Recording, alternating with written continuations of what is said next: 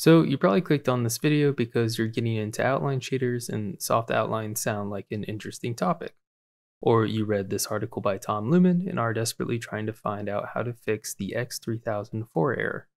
And or you scrolled down to the comment section hoping someone posted a fix where you found this comment and got a new error. So you gave up. Well, you came to the right place because I'm going to be going over a fix and explaining to the best of my abilities a bit about how it works, so hopefully if there's any changes to Unreal Engine in the future, you'll have a better idea about what sections of the HLSL code you'll need to change to make the shader work again. So let's start by setting up the code from Tom Looman and getting that X3004 error. Then to fix it, we'll be changing these two lines of code with the scene texture lookup function, which I came across in this article. And that results in the 1/4 of the screen covering problem that the comment from earlier mentioned. So it's reassuring we're getting the same outcome that everyone else was getting. However, to fix the 1/4 of the screen covering problem, we're going to use the viewBufferUV to BufferUV function instead, which unfortunately, I can't remember the article it's from. So I'm going to try my best to explain what I believe the viewport to buffer function is doing. Let's say the viewport's top left pixel begins at 500x and 200y. It would then be pointed or mapped to 0, 0 of the image buffer. And another example, the bottom rightmost pixel of the viewport would be mapped to the resolution of your monitor. So for a 1920 by 1080 resolution, the bottom rightmost pixel would be mapped to 1920x and 1080y, which we can see the effect fixes itself when full screening the viewport. But with that, we are close to the end. Now, I kept the value 14 from the suggested fix, however, there's no indication as to what 14 represents or why we're using it.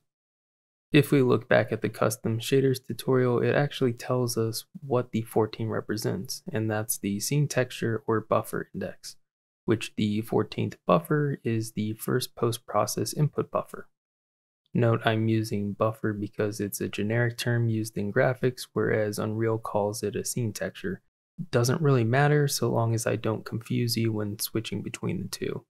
Also, the first post-process input buffer is the generated image after Unreal applies all the lighting, shadows, and coloring. So it's the image you would see if no post-processing had occurred.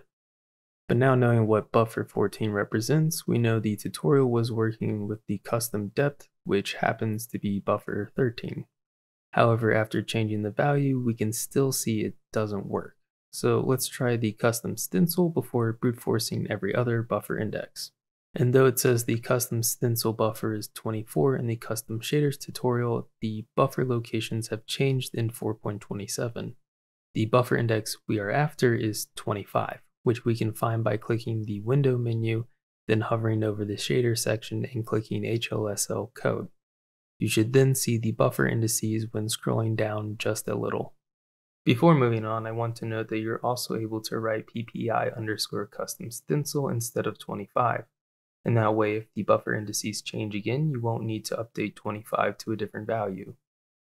However, the code could still break if they rename the enum PPI_custom stencil to something else. But in the case that happens, you'll be able to open the shader code through the window menu like previously mentioned, so long as the shader was successfully compiled, and update your code with the correct enum. However, that brings us to the intended outcome, which if you followed along, thank you, and if you just skip to this section, the code is on the screen and linked in the description. But before moving on to the addition for fixing the drop in quality as you move away from the subject, I want to say that I believe you could still use the custom depth buffer instead of the custom stencil, but I'm not going to attempt it. Okay, moving on. To fix the drop in quality from the duplicate stencil separating the further we get, we're going to scale the stencil's offset distance. In other words, the thickness of the outlines will stay the same regardless of the distance from the subject. So first we're going to make a float2 variable named texelSize that is equal to view.viewSize and inverseSize.zw multiplied by distance. I believe texel is short for texture pixel, and in all of the outline shader tutorials I've read, it seems to be what everyone uses for the variable name. But I believe it's how much of the screen the texture pixel takes up. So in the case of a 1920 by 1080 resolution, the texel size would be 1 divided by 1920 for the X value and 1 divided by 1080 for the Y value, which are stored in the Z and W values respectively of the view size and inverse size variable. Meaning the multiplication by the distance has nothing to do with what a texel is, but it's really so we don't have to multiply the Z and W components separately. However, multiplying them separately with different values will give you varying outline thicknesses depending on the screen axis. So maybe a better term for the variable would be thickness instead of texel size. But that would also be a bit misleading as we're going to use the variable to offset the stencil buffer when determining if a particular pixel is part of the outline or not. So maybe stencil offset would be a better name. Second, we'll multiply the output of the current offset's cosine and sine functions by it. So current offset.x's cosine function by texel size.r or texel size.x. It's the same value with two different ways of referencing. Then multiply the current offset.y sine function by texel size.g or texel size.y.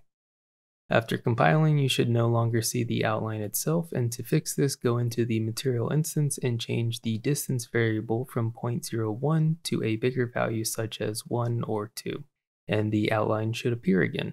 And like how I said earlier that the texel size variable name would probably be better off as offset, well, distance might be more understandable as outline thickness. However, now the outline scales with the distance from the subject, at least at low thicknesses. At higher thicknesses, you'll need to increase the radial and distance steps, but note this also comes at a higher performance cost, so be careful.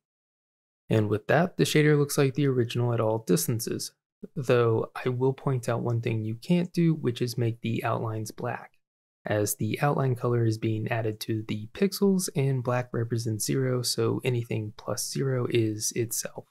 But let me know if you're interested in an updated version that allows any color outlines, as I feel like adding it to this video will add an additional 5 to 10 minutes explaining what all is happening, and I believe what I've shown is a pretty good starting point, and that it might be more beneficial to have you work through how it could be done as a test of your new acquired knowledge. Last, before I go, I want to quickly touch on one of the cons of the shader that will probably only affect a small number of people, which is the inability for it to work on mobile devices. The reason being is the custom depth or custom stencil buffers are not accessible to the scene texture lookup function on mobile. However, they are still accessible if you use the scene texture material node, evident by following this tutorial, and disabling the normal lines part of it, as it seems the world normal buffer isn't accessible at all on mobile.